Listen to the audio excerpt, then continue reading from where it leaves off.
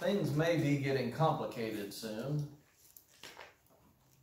with churches or businesses that have faithful people in charge of them. It would seem that there are some legislation currently moving through our government that it's going to make it very difficult for people who want to express the truth. I'm not saying that in a way to be depressing or demeaning or anything, but it seems that it's, well, I'll say it this way. Y'all know me. I grew up here. And not once in the entirety of all the time that I've been at this church in my life has anybody ever said anything to me which would be demeaning or disrespectful or disparaging of anybody of a different race, a different nationality, even people who struggle with parts of their sexuality. Never, not even once, have I heard it spoken here. But yet, because we are people who believe that there is truth, there are certain things that we cannot change. There are things we have to stand on, and those things are the things we find in God's Word. Now, the stuff going through Congress right now has to do with the language around the LGBT community, human sexuality, and the way that we express, God's view on human sexuality in the Bible is the way we're going to go.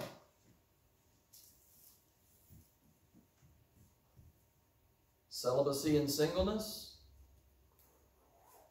faithfulness in the marriage between one man and one woman. That is how the Bible expresses to us we should live. We're not here to point out other things, but what God calls sin is sin. We don't get to decide that. And so I think that in the days to come, we will find things more and more difficult, because the bill that's being sought now, it's called an equality bill, but it says that includes places of gathering in the types of operations and businesses that will be affected by this law, and we are a place of gathering.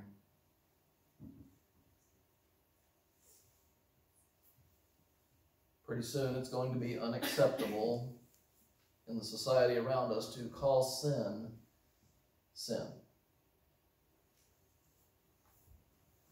Which to me is heartbreaking, because it seems like it's going to bring us up against people who we love very much, when really the best thing we can do is have face-to-face, personal, loving conversations about who Jesus is, rather than having to always feel like we have to resort to these back and forth arguments. How many of y'all have had uncomfortable Thanksgiving or Christmas dinners because there were two different political sides at the table?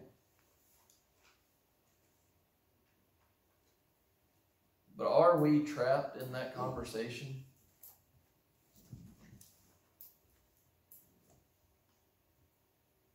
Our title, I know, is a bit unusual today, but I think you'll start to understand something. Jesus actually had to deal with a similar thing.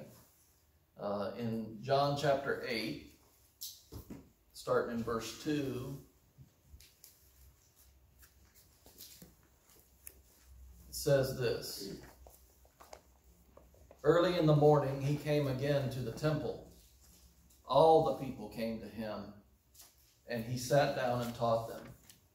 The scribes and the Pharisees brought a woman who had been caught in adultery, and placing her in the midst, they said to him, 'Teacher, this woman has been caught in the act of adultery.' Now, in the law, Moses commanded us to stone such women. So what do you say?" And This they said to test him, that they might have some charge to bring against him. Jesus bent down and wrote with his finger on the ground. I will pause and say that there are theologians in this world that would give their left arm to know what he wrote on the ground.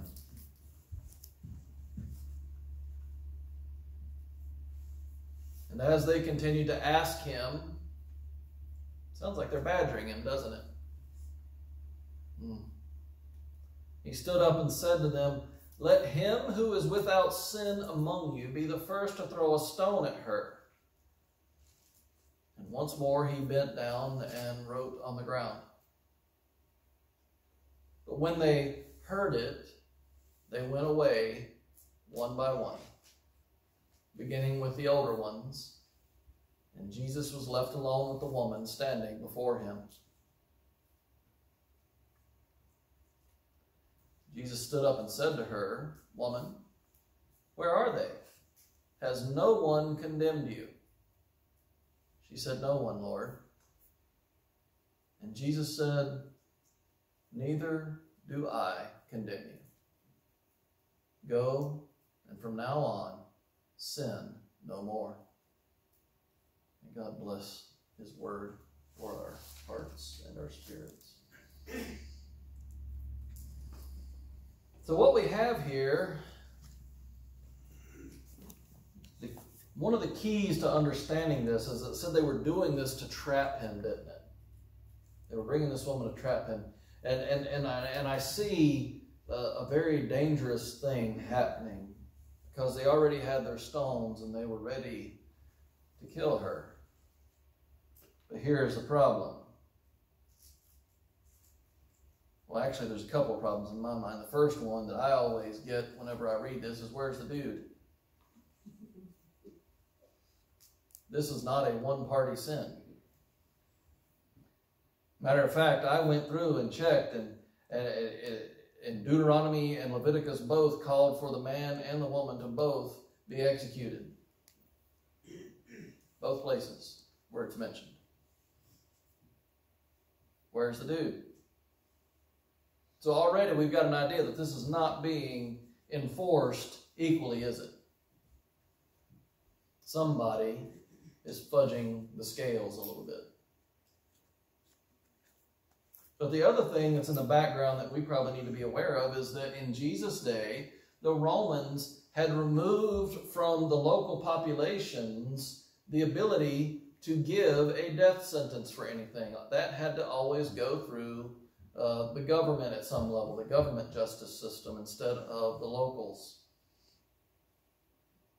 And so those men standing there with these stones, they were creating a situation for Jesus, because what it was going to come down to was Jesus either had to be supportive of what the law says, or he had to betray what the law says. He had to become a traitor to the law. But if he supported what the law of Moses said, he would be a rebel to the Roman government.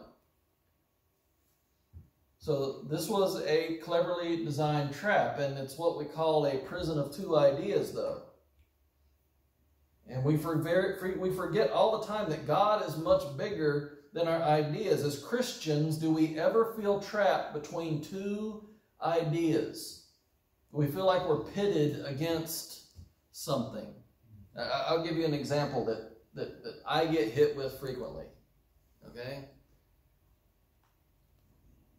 And this is going back to the political discourse in our country. It seems like if you are a conservative Republican, you can't be concerned with people who are poor. Does that seem what it feels like people are saying? Yeah. We get accused of that all the time. Oh, did I just give that away? My bad. But then on the other side of that, there's also the argument that there are those who, if you support the Democrat side of things, then you always have to be completely 100% in support of abortion. And I will tell you in my experience that there are good Christian people on the Democrat side of the aisle who do not believe in abortion. Good, faithful people. And so what we see is our political discourse is trying to trap us and force us to have this fight with each other, when where should our allegiance ultimately belong? Yeah, don't be a Democrat or Republican, folks. Don't be libertarian. Pull yourself back from those ideas, because they have the tendency to trap us against each other. That's not who God's called us to be. I love y'all, and I know where a good chunk of y'all's affiliations lie. But I really feel like this is something we have to be wary of, because we see right here in the scriptures that they're trying to use this to trap Jesus. And this is going to be a lethal trap for somebody. They got rocks in their hands for one woman and a cross ready for Jesus on the other side of it. It's weird how these same things keep coming up over and over again, isn't it? The good thing is that Jesus' perspective, it's an unequal enforcement as well. We have an unequal enforcement on one side, because it's like, where's the guy? There's some inequality there, because he needs to be there and answer for his side of things. There's a rock with his name on it too. But God actually does not enforce things equally with us either. And the reason I say that, it goes back to, if we look in verses 10 and 11 here, the word condemn shows up twice. And it's the same word in the Greek. It's katakrino. But it has two available meanings. The first one is judgment, which is what we're kind of looking at and we normally read it as, right? Judgment. But you have to add this other part to it.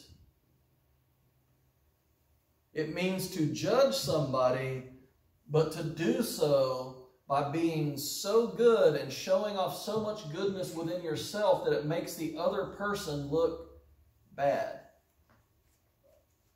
That's the word we're dealing with. And so what they're saying is they're bringing this woman in front of Jesus, and they're using this ideology that says, we're being such a great example. Look at this woman and the bad things that she's done. She is worthy of death. And what is Jesus' response? Which one of you has no sin? Feel free to cast the first stone.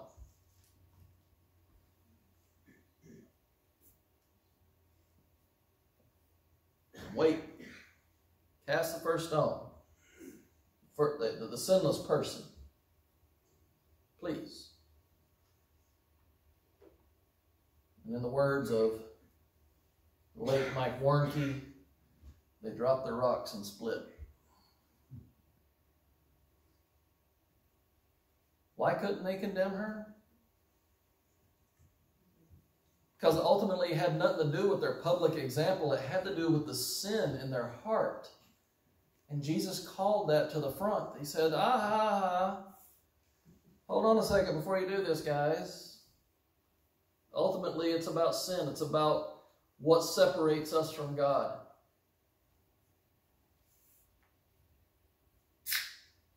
The reason I say that this is unequal enforcement is because the next time he says it, when he asks this woman, has no one condemned you? He's the one who is the example that is superlative above all other examples. If there was a sinless person, it's him. He's the one who could say, I'm going to throw a stone.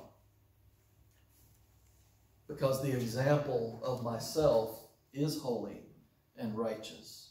And what does he choose to do? I'm not going to condemn you either. So on one side, we have a group that wants unequal enforcement, but it leads to death. And here we have unequal enforcement, but it leads to life. What Jesus is showing us, instead of dependence upon the law, we have dependence upon the mercy and the grace of God.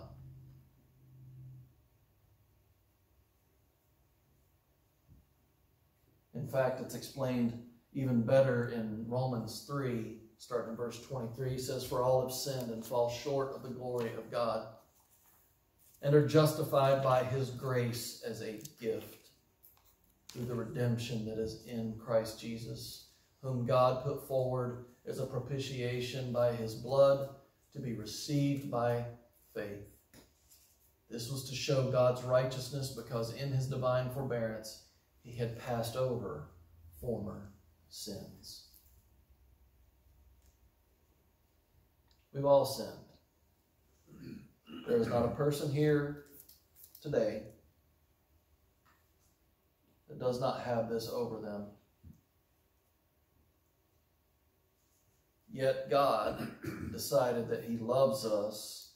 And here's where we have to think about is the value that God places on us. He could have wiped us out and started over. But he didn't. He put something in place that was going to be hard and difficult. It would lead to the death of Jesus on the cross to make the payment for the sins, and he restores us to himself through the blood of Jesus Christ. God has decided our value. Sometimes I wrestle with what that means and how that works. Then I remember this part of my life. This car still sits in my yard. Sat in my dad's yard for 16 years. My grandma bought it new in 1985. It has 66,000 miles on it. I poured about $5,000 into it. It runs good. Well, not now, the battery's dead, but it looks better than in this picture right now. I haven't gotten it painted, but I washed it. Thank you. I didn't restore this car because it was going to be an investment. I didn't restore this car because it was going to win anything at the track. It's not set up for it. I restored this car because when I first moved out on my own, I moved into a place in Sanford off Oakwood Avenue. Back in the 90s, you didn't want to be on Oakwood Avenue at all if you could help it. Is it still that way? Let's just say I got beat up at the railroad tracks a few times. I didn't have a vehicle, and but I could walk to work. And once a week, my grandma would come and pick me up and take me to Yarbrough's ice cream for lunch. And I always remember riding in the car and just having those times with her. And so the value that I have on this car isn't how much it's monetarily worth or anything like that. It's the memories that it brings. And I think in some way we have to realize that when God looks at us, and you know, we have sin on us that needs to be dealt with, and he did that with Jesus. He's bringing us through the process of restoration, not because of anything that we can do or offer to him. All he simply wants is for us to love him. He remembers what it was like to be face to face with Adam and Eve and have that connection and that communion. And that's what he wants from all of us. And that is why he does what he does. He desires the restoration of humanity. And so he offers us his mercy and his grace. And I think we can see the pattern that he's looking for in this conversation, because this woman got to meet Jesus face to face, didn't she? And when she met Jesus, what did she call him? Lord. Lord. She was forgiven by God, called him Lord, and the command from Jesus was to go and sin no more. That's the pattern that God calls us all to. He wants to meet us face to face. He wants to bring us to forgiveness and mercy and salvation, and then be able to go and live a life outside of the grip of sin and death. There's no politics that can describe that. There's no two-sided arguments there. There is simply just us and Jesus. Won't you consider the life with Christ that he calls you to? Won't you consider the love that he offers you, the mercy and the grace and the peace that you can only know through him? Let us pray.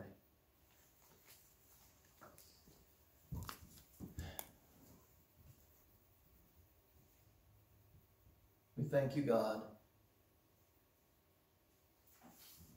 that you have gone through so much to restore us to yourself. We ask, God, that you would help us to be very wise in these times, and help us to not be trapped in a prison of two ideas, but rather to be servants in the house of the living God, to be set free from sin and death, and to walk in this world as sheep among wolves, as lights in the darkness.